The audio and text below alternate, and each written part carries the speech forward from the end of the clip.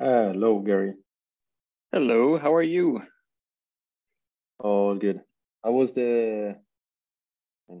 everything? Hey, Karim. It's going all right. Stopped raining for a little bit today. Oh, really? You got rain, rain and snow, or? Oh yeah, yesterday rained. Actually, the last several days has been rain.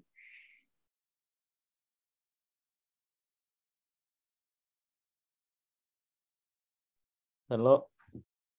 Morning, Karim. Hello. I think Matt is PTO, right? Yes. Hey, Justin.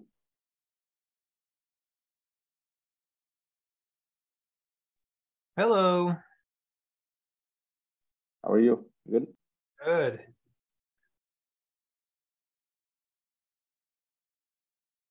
Nobody has video off avatars for some reason.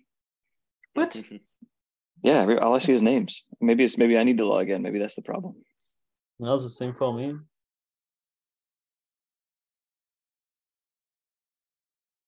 I'm not logged in.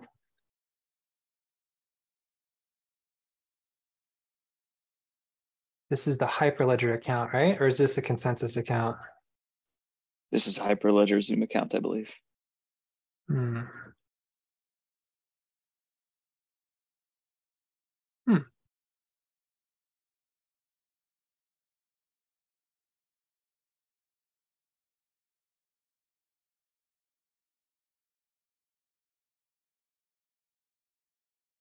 I also saw in the other chat that Dana was not able to make it, or?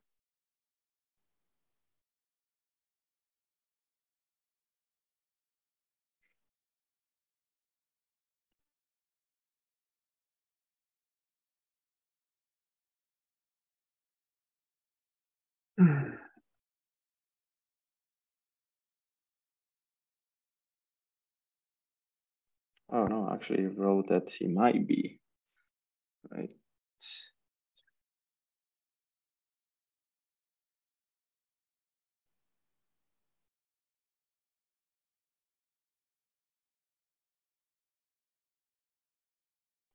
Do we want to kick it off, or do we want to wait for Dano, someone to join? I think since he was only a tentative, we should probably just go ahead and get started. Good. Let me share my screen. Cool. So welcome everybody to this Besu contributor call. Today is the 14th. Quick housekeeping. Antitrust notice. This meeting is recorded. Please mute when speaking. If you have any question, raise your hand. I think this Matt is on PTO, but is there any update on PTI?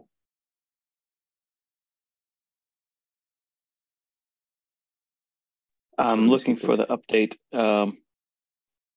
We were talking about the Circle CI billing. Yes. Yeah, give me just a second. I'm looking for the specific message about this, but I heard that we have addressed the looming end of contract. Okay. Let's see.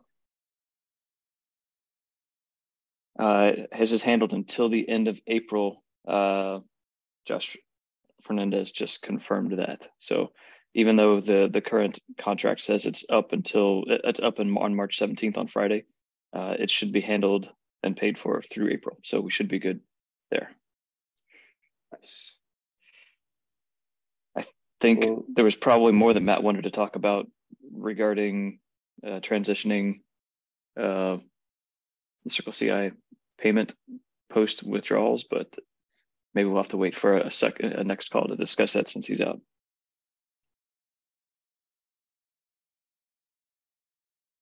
Sounds good. Just writing some notes. Cool. Next topic, the CO issue.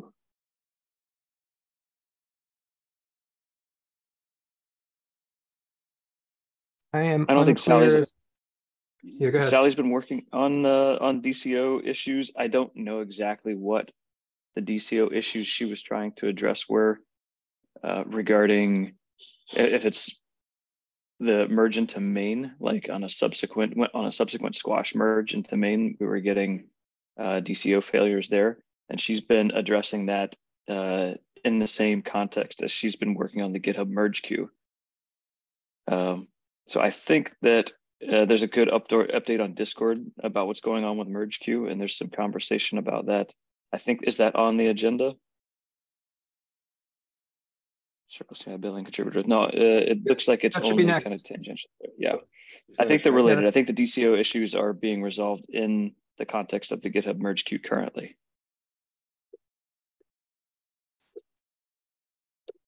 Sounds good. So those are related. GitHub merge queue. Nice. Anything else to add on the GitHub merge queue then? Or any update on that? I think Dano had actually expressed an interest in disabling the merge queue, but since he's not here, I don't know. He just does anybody have any? Yeah. Oh, there he is. Cool. I'm here. Welcome. So I don't think the merge queue is ready to go. It's missing an important feature. We can't edit our merge commits. We either have to use just the topic line of the PR, or we have to use the entire merge history of everything we have ever done in the process of getting it reviewed. So we either have very, very verbose spew of spotless review changes, bunch of useless data going in there, or we have no data going in. And my concern is that we are, what's a third? I'm sorry. I think the third option is that you can take the PR description body as well. I don't know that that's a great option either, but it is another option. That's an option. That wasn't expressed online. Even if we could go to that, it would be better, because you could go through, finish editing it, edit the description of the scene, and get it committed in there. I just think if we're going the option of total spew or a single line, it's a great disservice to anyone who's going to maintain this or view this in the future, whether or not they're a maintainer, because sometimes all they may get is the commit log. They may not have the whole GitHub history behind it. And we need to think not just about the role of us, going through the build process. We need to think of people using this code later on in the future. I know when I Splunk issues and I look at other code bases all the time, I go back to the commit log and see what they say in the commits. And I use the blame tree to see where things get changed, to get a feel of what's being changed. And we just lose all that context to go in and fix bugs for future maintainers who didn't write the code that's going in.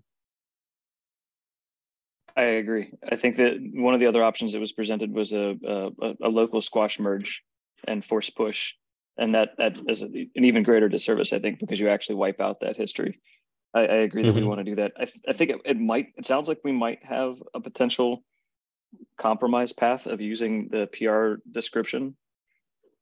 Right. Would it be the whole description, or would it be like some subset of the description, or would we need I think it's full description. Let me find the docs. I'll paste a link to chat just a sec.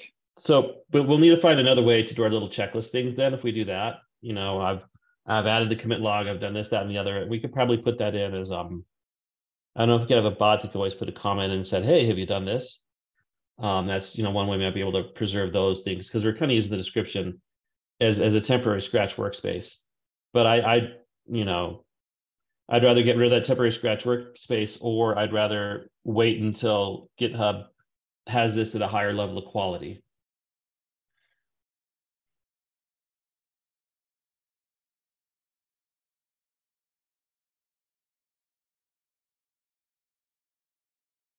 And does this work in the merge queues?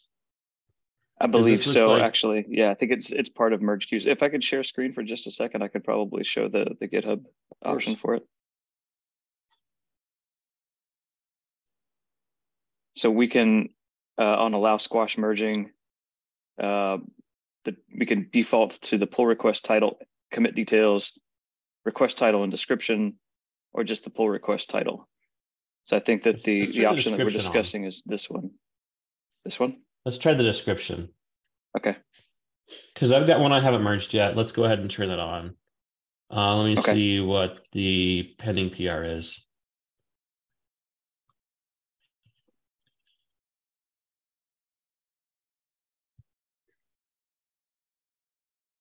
Let me edit the description.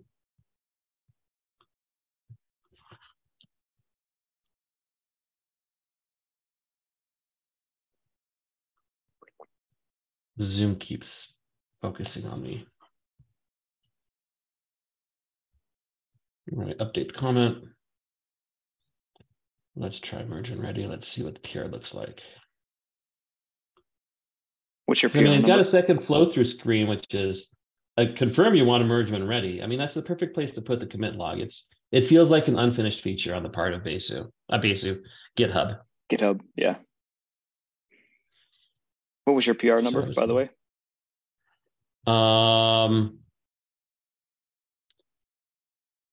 5202.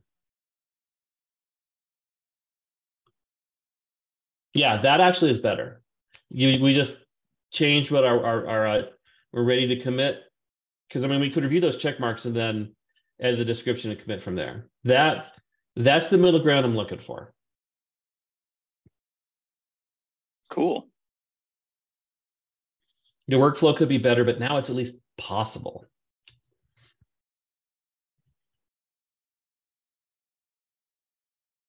I'm not seeing the commit message on that PR just yet. Maybe because it's in queue, but it's in queue. If you go to the branches, it's going to have these big ugly branch numbers in there. GH read only queue main PR 5202, big ugly hex.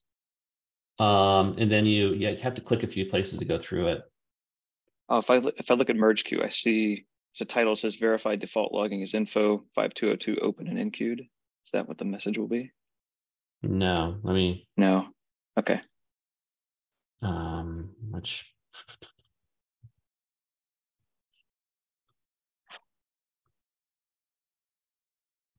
so am I sharing the right window?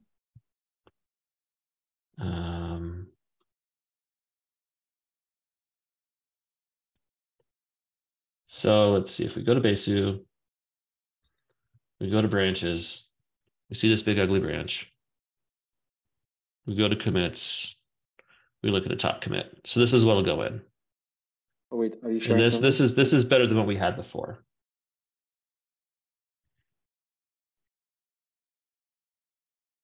Yeah, that is reasonable. No, it is now. We see it now. Okay, let me go back to show you how I got there. So we go to branches, we go to read queue, and then actually, yeah, it's right here actually. So it's the big ugly branch that's in the process of being merged, where you can view what it's going to look like when it actually merges. So it sounds like we need to update our PR guidelines to call out that we want to have a description that's mergeable, basically, by when we use merge queue. Right.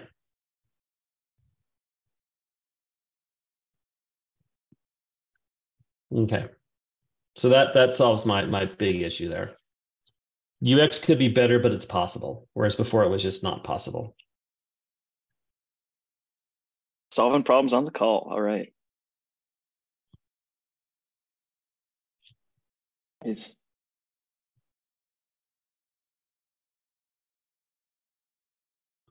Did Matt drop off? Did we lose him?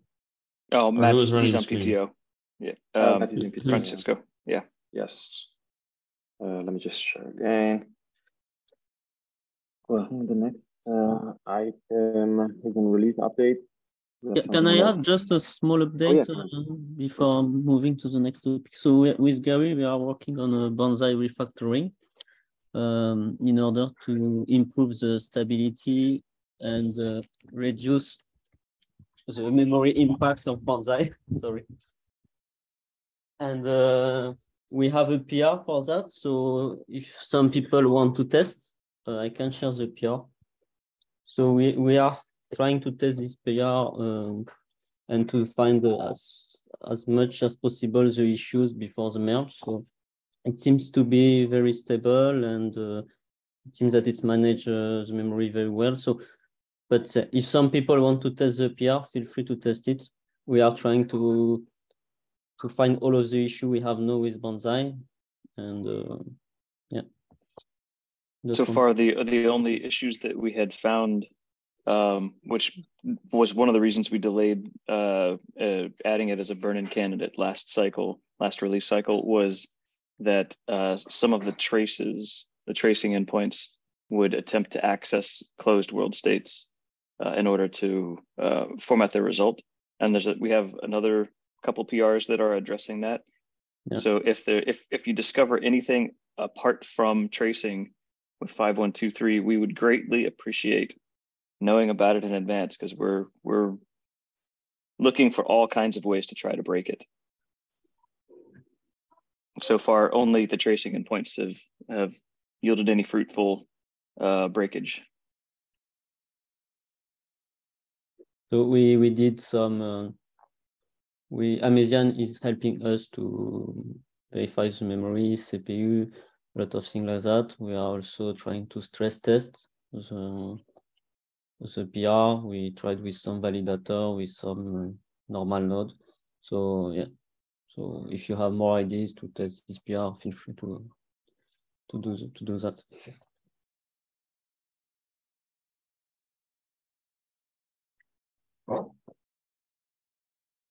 Nice. Cool. Just added the PR, also link in the doc. Anything else on the general announcements? Okay, cool. We'll move on the release update. Any updates on that side? The release update 23.1.1 went out with support for the Goerli Chapella hard fork, and an updated a fix for the RC1 Sepolia Chapella release. 23.1.2 is where we're anticipating, tentatively, mainnet Chapella configs. And also, well, presumably we'll be merging in the Bonsai refactor as well. That's those are the two primary things that are of interest, at least to Chupacabra team, at least. What we're focusing a lot on is the Bonsai refactor and the Chapella release for 23.1.2. Does anybody else have highlights for the 23.1.2 that we're targeting?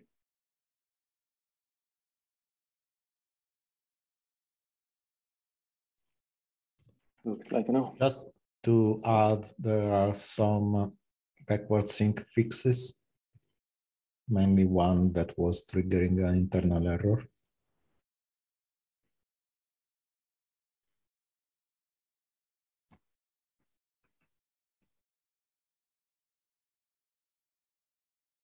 So what happens with that? It got fixed, or? Yes, it is fixed. The PR is open. The idea is to release with the next dot point version. That's good. Awesome. Thanks, Fabio. Cool. Should we go on work updates? You mentioned a bit on Shanghai planning update, or this is something not relevant now, Gary?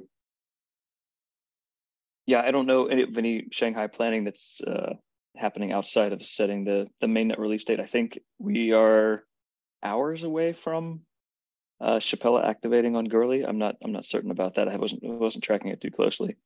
We're about 6 hours away. Yeah, so assuming all goes well there, I think the only subsequent Chapella planning, Shanghai or Chapella planning, would be choosing the mainnet fork timestamp.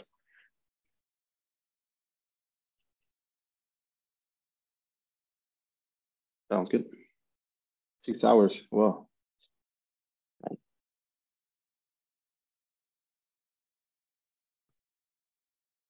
So what's the readiness 4844? I know that's the next one coming up. What's the what's the people working on it? Is it really going to ship Q3, or is it going to be more of a Q4? Just wondering for planning. So the 4844, we have joined the latest DevNet, and we are following the network. Now, the big question is about the SSC. How much of the SSC is going to be added to Cancun? This could make the difference for us, depending So it could be added effort, because on the 4844 we should be fine at the moment. But this, so the open question is the SSC. So one of the interesting things coming out of the EOF land is there's discussion to solve the create issue, creating a new create 3 that would require a separate new top level create transaction. And they're wondering in the talk whether, whether we should do the 2-step EOF for the very large EOF, or whether we should do a 1-step and try and get everything in. And if we're messing with transactions, I almost want to say that opens a window of opportunity for us to get it all in. But I mean, basically the format would be, there would be no init code. You put your code out there once, and then you would, just independent of any execution. And then when you create stuff, you would say, I want you to clone this with this extra data. And it would reformat it and add the extra data on the end of it.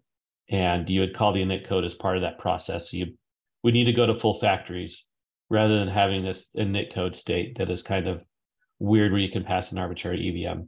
So hearing that, that the SSZ could be one of the issues, I think one of the things to consider is that we might want to use this as an opportunity to get more transaction types in, but we might not. So that's setting the table for what's coming down the pike from the EOF team. I think might be worth keeping our heads around.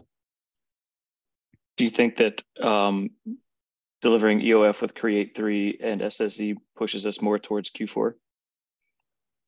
Yes, SSZ definitely pushes us to Q4. I think SSZ alone pushes us to Q4.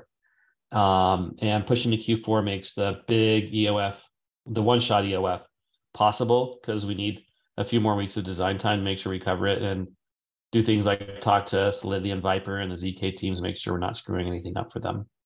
So I tried to get a hold of some of the ZK people at ETH Denver, but trying to get a specific person in a booth is like impossible. And trying to talk to people after a talk is also impossible because everyone gets mobbed. I did get a hold of the, is it ZK Scroll? That's the community one. So there's ZK Scroll, there's ZK Sync, there's consensuses, there's polygons, and I feel like I'm missing one. Aztec? Aztec. Is that Scroll?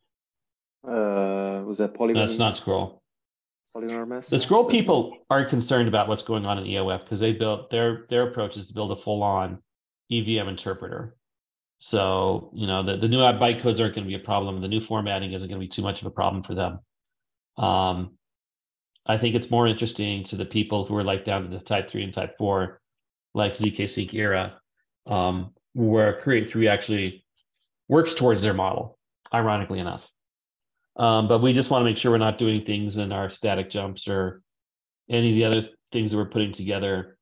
The theory is it's going to make ZK compilation of EOF EVMs easier, but I want to get confirmation of that before I start spreading that on all core devs.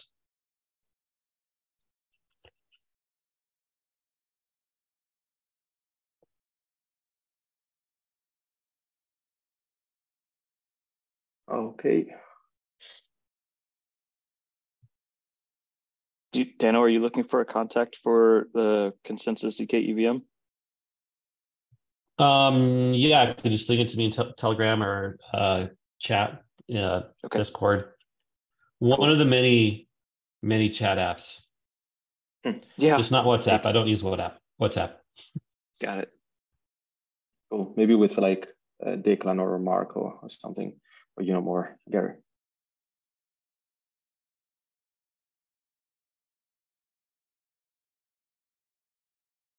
Okay, cool. I think I met the PTO. Rather you put on a new planning phase. I don't know if anybody has to say on this, but I think it's on deck, right?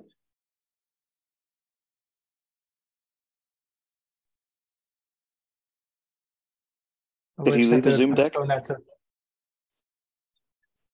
Sorry, we can see it, Justin. I was just saying maybe we should postpone that to next meeting when Matt's back is all. Yeah. Let's do that. This one was it was raised by Diego on Discord that the Postman based Besu API hosting is down. It's giving a 404. I don't actually know. I don't think anybody, I think Nico knew the most about it. And he said that this was something that Hyperledger was paying for, providing, publishing. And that was the extent of his knowledge of that pipeline for getting that out there or having it paid for. So does anybody have any detail on that? It was also more expensive than CI, believe it or not. Oh my God, just for a Postman thing? Yeah. That's okay, I was on mute, but I said, holy cow.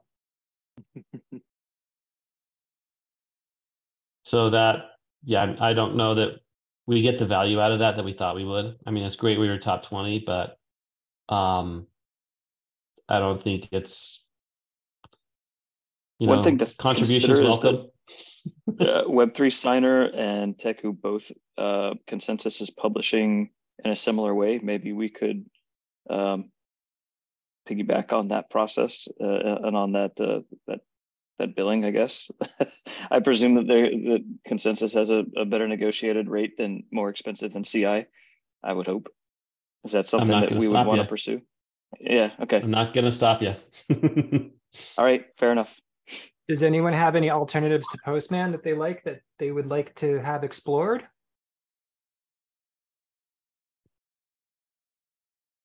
Yeah, me neither. All right. No alternatives.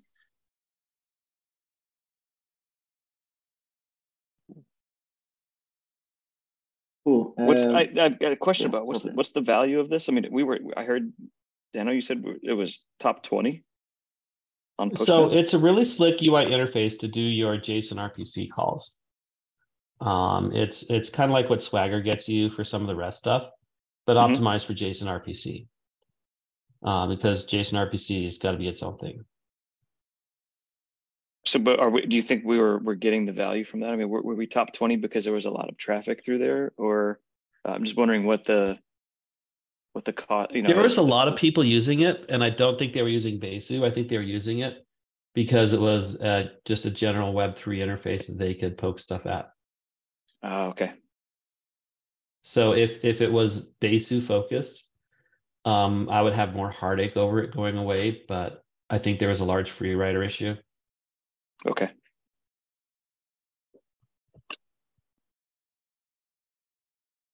If we don't renew it, we should probably remove it from the docs references. And if we do renew it, we probably will need to update the URL. Either way, it seems like it's going to be a docs issue.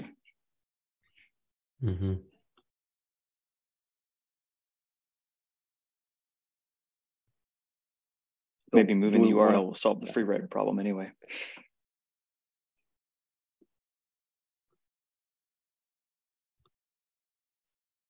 So what are we doing? Are we removing it or just changing the URL?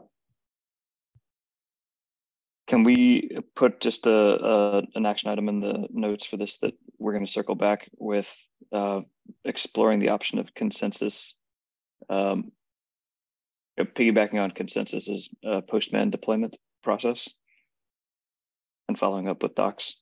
Hey.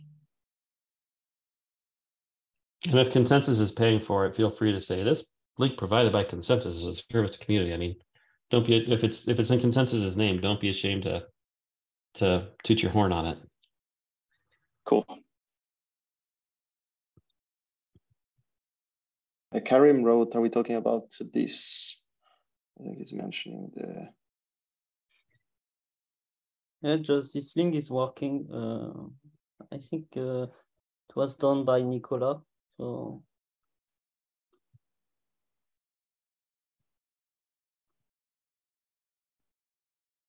and on the left, you have all of the method.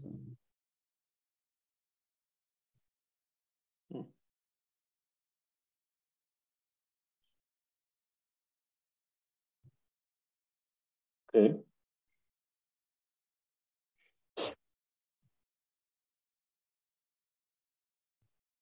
So maybe we can just replace by this one, no?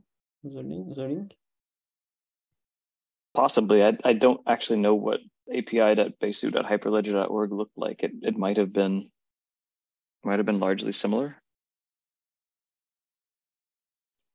I thought that it was going to be more like a typical Swagger where there was a self-documented JSON RPC. I think it's different from this because this, I think if you pay for Postman, you get access to all of these. So they're still getting the revenue.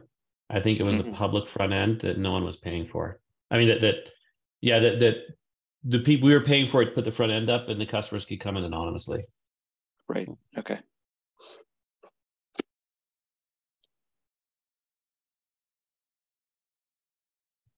Okay. So we mentioned already the SQL billing cycle. Yep. I think that's sorted. That's sorted. Then we get to the call timing. Then you mentioning like to moving all to the meeting 1 or 2 hours. I think that's yeah, if we could. So the day of week, I thought it would work better, but I looked at it and the only open day is Thursday. And that's like the worst day to do this meeting at the same time, because that's like during or after all core devs. And I don't know if that's going to be productive. If we could, so there's a couple of options that I'd been toying with Matt. One of them was to move it out an hour. So rather than meeting at 9 local, my local time would be 10. It'd be a little bit harder on the Europeans. Or we could move it 2 hours earlier, which would be harder on the West Coast people. The problem is I have a lot of European people we have to work with. And again, there's a lot of European people on this call. And this is like the golden hour for like reasonable time calls on both sides on the West Coast and in Eastern Europe. So it's kind of a difficult time to do. Another option was to go to weekly calls, but rotate them 8 hours. Because the Australia call, really only Australians call in. I used to call in when I didn't have high school conflicts where I was, taxing my kids around and helping out with their activities. But that's not something that I can do, for the rest of the school year. And it'd be nice to get, the Americans and the Australians on a call, and the Australians and the Europeans on a call to kind of, grow some more threads between the various groups. And so if we had an 8-hour shift, then, it'd be either at the beginning of your workday or at the end of your workday, or a call that you're not expected to make. But scheduling that, I know that's something that, like, I don't know if it's the identity group.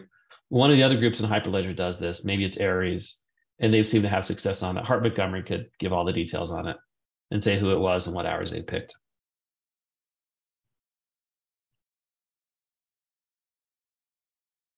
Sounds good.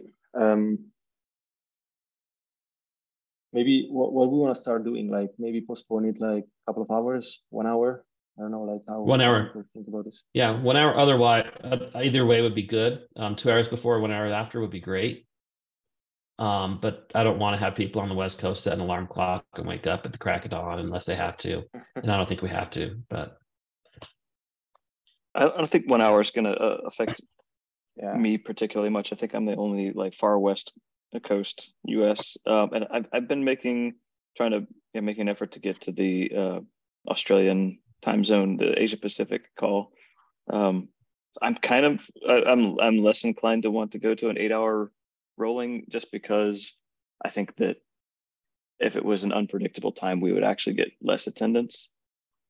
But it's a weekly held opinion. I'm fine with. I think the easiest would be just to have an hour offset. I think that's fine. That will solve most of the problem. Now that we're in daylight savings time too. Does it make it better or worse for Europe? Well, they're going to shift to daylight savings in another couple hours. Yeah. That's fine. 1 hour will not change much. Okay. So I take this action item to move the meeting 1 hour later, also for the next one. And we have also the day, the hour change, right? Time zones, I think 2 weeks. Yep. Mm-hmm. Cool. Awesome. Anything else to add, or other points, other businesses related updates or announcements?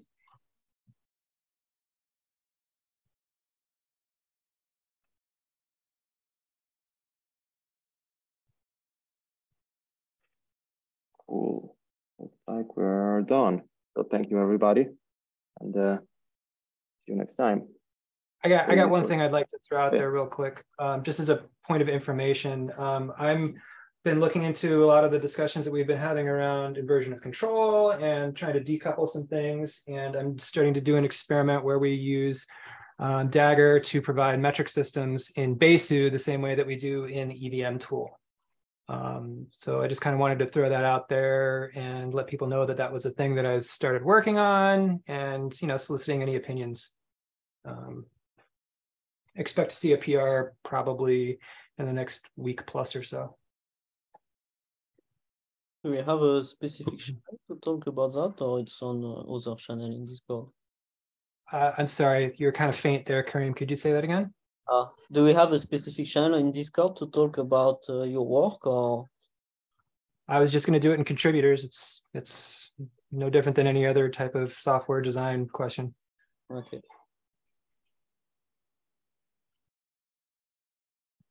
That's all. Hey, Justin, I added in the note also in the agenda.